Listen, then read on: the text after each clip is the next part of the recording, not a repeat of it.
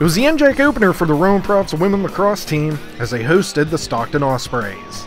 The brown and gold dominated the first half of this one as Maddie Bray scored 50 seconds into the game, giving Rowan a 1-0 lead.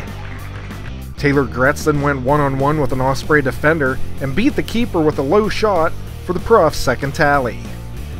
And after back-to-back free position goals made it 4-0, Liz Kramer snapped off a devastating shot into the net, making it 5-1. The offensive onslaught continued as Taylor Gretz found Bray down low for Rowan's 6th marker, and after Allie Herbert put a free position goal into the net, Rachel Hoffbauer snuck a shot past the keeper to make it 8-1. Giselle Cortez got in on the action as she deked her defender to the ground and rifled in the Profs' 10th goal of the half. Stockton battled back in the second half, but the deficit was too great to overcome as Rowan went on to win 15-9. Bray and Kramer had 3 goals apiece for the Profs in the victory, while Herbert, Jess Havers, and Hoffbauer had 2 apiece. Goalkeeper Erin Horner got the win as she allowed 5 goals and made 2 saves.